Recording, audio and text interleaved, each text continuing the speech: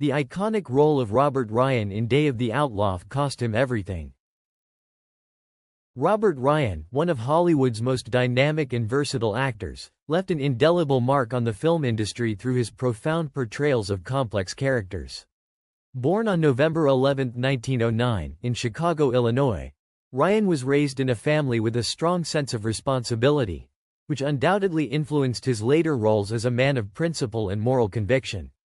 His upbringing shaped him into a person who was not only talented but also deeply introspective, qualities that resonated throughout his career. Ryan's personal experiences, including his education and service in World War II, greatly informed the authenticity of his acting, making him a distinctive figure in the golden age of Hollywood. Robert Ryan grew up in a well-off family in Chicago, where his father was a successful businessman. His early life was marked by a strong focus on education, and he attended Dartmouth College, where he was an active student both academically and athletically. He was a standout boxer during his college years, and this physicality would later translate into his powerful on-screen presence. His education at Dartmouth wasn't limited to just academics or athletics. It also expanded his worldview, giving him a sense of social responsibility that would later manifest in his advocacy for civil rights and his opposition to McCarthyism in the 1950s. His interest in acting was kindled during his time at Dartmouth, where he began performing in theater productions. However, after graduation, Ryan did not immediately pursue an acting career. Instead, he tried his hand at various jobs, including working as a stoker on a ship and a ranch hand in Montana. These experiences gave him a deep understanding of the working-class struggles, which he would later channel into his acting, portraying characters who often wrestled with moral dilemmas and social issues. Ryan's life took a dramatic turn when he enlisted in the United States Marine Corps during World War II. His service was a pivotal period that had a lasting impact on his personal and professional life. He served as a drill sergeant, and his time in the military honed his discipline and shaped his views on leadership, duty, and honor. The intensity and gravity of his military experience would later be reflected in the strong, authoritative characters he portrayed on screen. After the war, Ryan's acting career began to gain momentum. He had always been interested in acting, but it wasn't until after his military service that he decided to fully commit to the craft. He moved to Hollywood and started taking acting classes, where his natural talent and raw intensity quickly caught the attention of casting directors. His breakthrough came with his role in Crossfire, 1947, in which he played a menacing, anti-Semitic killer.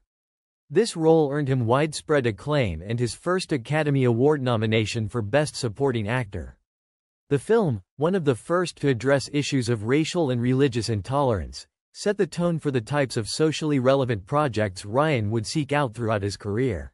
Throughout the late 1940s and 1950s, Robert Ryan became known for his powerful performances in film noir, a genre that thrived on moral ambiguity and complex characters. He excelled at portraying men who were tormented by internal conflicts, often playing villains or anti-heroes. Ryan had a unique ability to bring depth and humanity to roles that might have otherwise been one-dimensional. His characters, even when they were cruel or violent, always had an underlying vulnerability, making them compelling and relatable. Some of his most notable films during this period include The Setup, 1949, where he played an aging boxer determined to make one last stand in the ring, and On Dangerous Ground, 1952, where he portrayed a hardened cop on the verge of emotional collapse. Both roles showcased Ryan's ability to blend physical toughness with emotional sensitivity, a hallmark of his acting style. His career wasn't confined to one genre. Ryan also took on roles in westerns, dramas, and war films.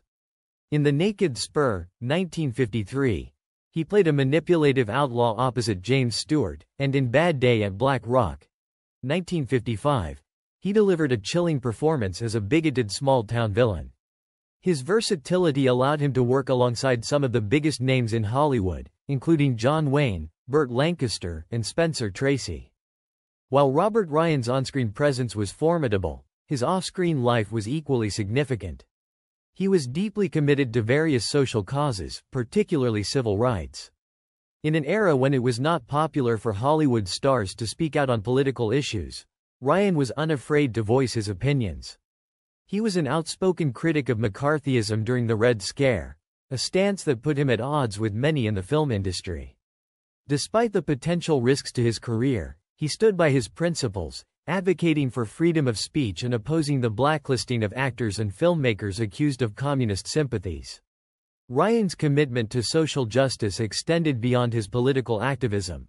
He was involved in numerous charitable causes and used his platform to raise awareness about issues such as poverty and racial inequality. He was a founding member of the Committee for the First Amendment, a group of Hollywood figures who spoke out against the House Un-American Activities Committee's investigations into alleged communist ties in the entertainment industry. His activism demonstrated that he was not just an actor but a man who believed in using his influence to make a difference in the world. As he aged, Robert Ryan transitioned to more mature roles, often playing characters with a sense of wisdom or authority. In Billy Budd, 1962, he portrayed the tormented Captain Vere, and in The Wild Bunch, 1969, he was cast as Dickie Thornton, a conflicted bounty hunter. These later roles allowed him to explore deeper emotional territory, and his performances continued to be met with critical acclaim. Ryan worked steadily in film and television throughout the 1960s and early 1970s, though his career was briefly interrupted by health problems. In 1973, Ryan was diagnosed with lung cancer, but he continued to work, delivering one of his final, haunting performances in The Iceman Cometh, 1973, a film adaptation of Eugene O'Neill's play. His portrayal of Larry Slade, a disillusioned former anarchist, was widely praised and stands as one of the defining moments of his career. On March 11, 1939, he married Jessica Cadwallader. They had 3 children: Timothy, B. 1946, Cheney, B. 1948, a research fellow at Oxford University and a professor of philosophy and law at the University of Oregon, and Lisa, B.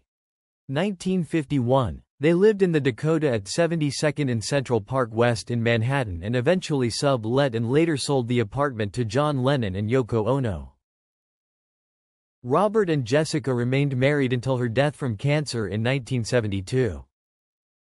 On July 11, 1973, Robert Ryan passed away from complications related to his lung cancer illness. He was 63 years old. Despite his relatively early death, his legacy as an actor and activist endures.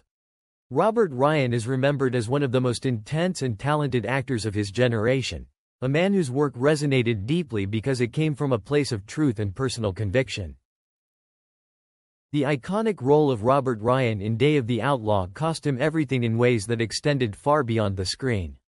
Robert Ryan was already a seasoned actor by the time he took on the role of Blaze Sterrett, a rugged, morally ambiguous cowboy in the bleak 1959 Western. Known for his brooding intensity and ability to portray characters who struggled with their inner demons, Ryan's performance in Day of the Outlaw was a career-defining moment.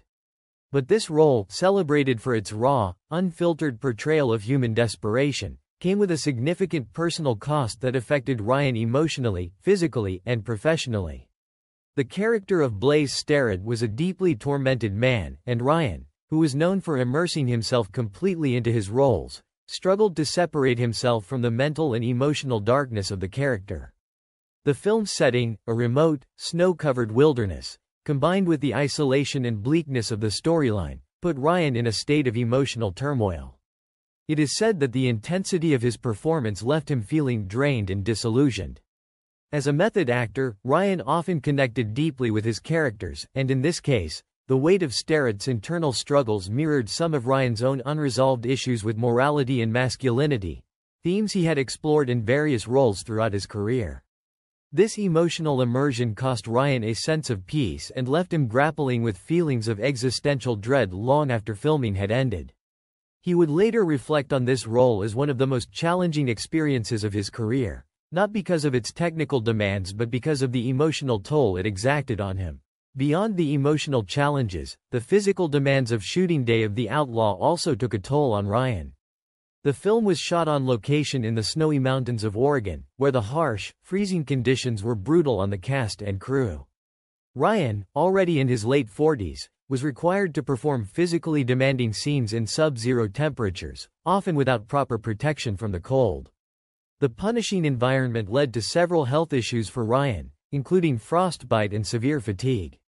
At one point during filming, he was nearly hospitalized due to exhaustion and hypothermia. The extreme conditions under which Day of the Outlaw was filmed left Ryan physically weakened, and he would later cite the role as one of the most grueling in terms of physical hardship. The intense shoot left a lasting impact on his health, and he struggled to fully recover from the strain the production had placed on him. While Ryan was dedicated to his craft, the all-consuming nature of his role in Day of the Outlaw strained his relationships, particularly with his family. His wife, Jessica, and their children noted a distinct change in Ryan's demeanor during and after the filming of the movie.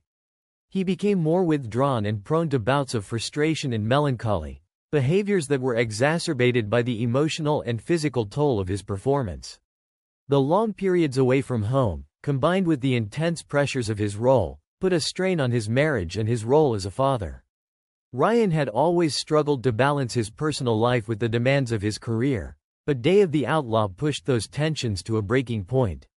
His emotional distance and the lingering effects of the role caused significant friction at home, leading to a period of estrangement with his wife and children. Professionally, Day of the Outlaw solidified Robert Ryan's reputation as one of Hollywood's most powerful and intense actors, but the film's dark tone and his harrowing portrayal of Blaze Starrett also pigeonholed him into certain types of roles. While Ryan had always played complex, morally ambiguous characters, after Day of the Outlaw, he found himself increasingly typecast in darker, more violent roles.